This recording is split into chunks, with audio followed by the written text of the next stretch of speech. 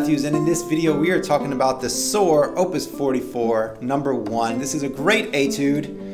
In this video we're going to take a look at it and talk about this course on the Soar 44 number 1. So to begin with, this is a big study in AMI and IMA. So on the right hand, playing the IMA pattern and playing the AMI pattern.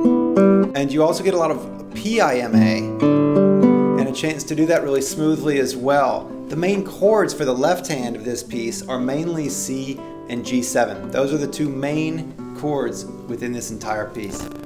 So looking at it, we've got one page here, and we just go through. There's this big first section, and it goes all the way to right here. And at the end, we have this exact same section. So this is the same as this. So that's kind of a freebie at the end there, that you get that. This second part right here is also very similar. You get some back and forth notes where you have the bass moving in one way. So you need to connect those as well as the upper line moving as well. So you have to put them together and let them both ring out.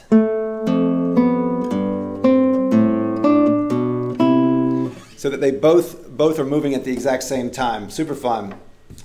This big line through here it's an interesting line. It's all over the place, and it gives the impression that there are multiple voices going on, like multiple parts of the music, but it's just a single note line of music. So it's very cool writing in that way. And then, like I said, at the end you come back to the beginning. If you'd like to dive deeper into this piece, you can take this course on this piece. This is this course on just this piece.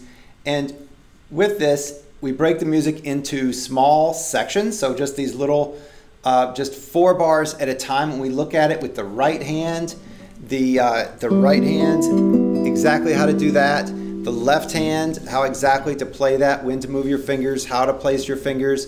And also we look at the dynamics and the shaping and how to, okay, are we going to get louder right here and get quieter right here? What's going to happen? And then we're going to get louder at the end. How are we going to deal with that? What about, how are we going to handle that note right there? So all of the musical issues, we look at all types of musical issues in there. If you're not so much a music reader, there's also tab available in this course as well. The course itself uses the music notation because it fits on the screen better to look at, but there is tab for both the sections, the small sections, and also for the main piece as well. So you have full tab capabilities. You get access to the course.